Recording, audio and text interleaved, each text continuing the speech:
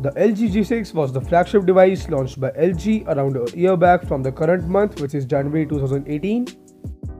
I personally bought the G6 around 5 months back due to the amazing features and specifications offered by the device and the price cut down by LG of this device to around 30,000 rupees. The phone comes with amazing dual 13MP rear cameras and a great camera interface which is packed with amazing and unique features. But one thing which is missing in the flagship according to the latest 2017 dual camera trend is of course the portrait mode. Same is the case with the LG V30 or the V30 Plus, which was launched around a month back from LG. So what's up everyone, this is Kshitij here from channel Technology, and in this video I'll be showing you how you can capture such amazing portraits with the background blur effect without using any other external editing app, directly with a camera app. So let's get started into the video.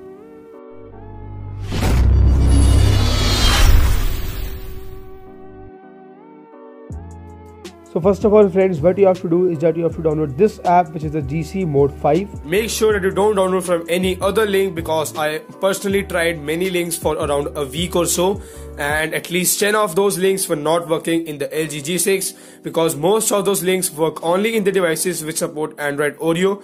But as you all know who are the LG G6 owners, that LG G6 has not got Android Oreo till now. The G6 runs on Android Nougat. So this is the app which runs on Android Nougat also for this smartphone. I think because the smartphone has a 821 chipset, the Snapdragon 821, because this camera app runs in most of the latest Snapdragon processors such as the 835 or the 821, or also in maybe the Snapdragon 820. So I'll be giving you a link in the description below, so download this app from that link only, don't try from any other link. After you download the app, open this app and now give the app all the permissions which it needs. So the first thing that you will be seeing will be this camera interface. So don't do anything, just disable the motion, because this is the thing which you get in an iPhone. So I don't need it because it will take unnecessary memory, so I've disabled it. So the app will not run until you do these settings. So just follow me in these settings, go into the settings page. Sometimes maybe the app will lag because we are running it in Android Nougat and not in Oreo. I installed it in the OnePlus 3 which has Android Oreo and it has Snapdragon 820, and the app runs really very smoothly. But in this case we have the Android Nougat, so the app really sometimes lags and it is not that smooth, but still it does the work pretty well. So now what you have to do is that you have to follow me in these steps. First of all, set this to Nexus 6 Auto. Set this model to Nexus 6P. Now keep this as default, the HDR plus parameters, back camera default, burst settings advanced. Then go in advanced, then press this HDR control plus, press the use ZSL, and also press the show dirty lens warning. I'm sorry for the little bit bad camera quality because I'm recording this with the Redmi Note 4, because my OnePlus 3 was not with me currently, so I'm recording this video with the Redmi Note 4. So these are some of the steps which we have done. The last was changing the advanced settings. So the last thing will be changing the panorama resolution into high resolution. So these were all of the steps which you just did, and this was to enable a perfect camera interface and run the app smoothly and also give you the portrait mode. Then open the portrait mode from here, and yes, you can see the app is lagging. So this will happen 1 or 2 times, but still you can see the app just launched itself again, so there will be no such thing. Yeah, you can see the portrait mode ran. Most of the time it runs, 99% it will run. If 1 or 2 times the app shows any error, then you can just restart the app and I guarantee you it will run. I'm using this app since 2 days and it captures amazing portraits.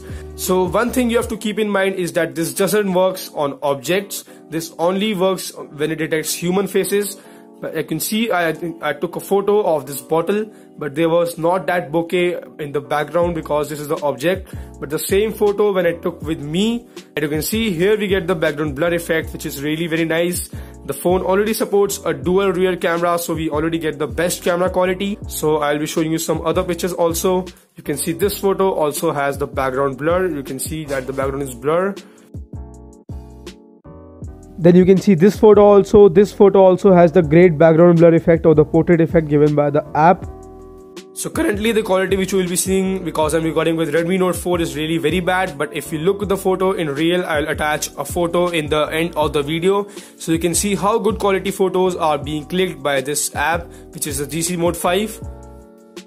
This is one more photo which I clicked here and you can see the background blur effect. This is one more photo which I took near my home, so you can see the background blur effect here also in the back.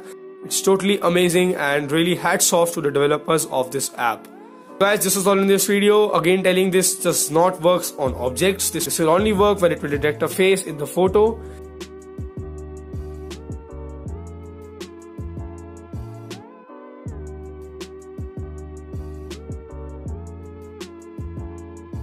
So guys, this was all in this video. If you have any doubts, any queries, then please ask them in the comment section. If you liked the video, if it was helpful for you, I guarantee you that this app will run in your LG G6 as it is running in mine, and it's really clicking very great portraits. So guys, if you liked the video, then make sure to hit the like button, and also please don't forget to subscribe to the channel and also press the notification bell so you get notified whenever I upload the latest video on my YouTube channel. This is Kshitij Mehta signing off, and hope to see you again in my next video.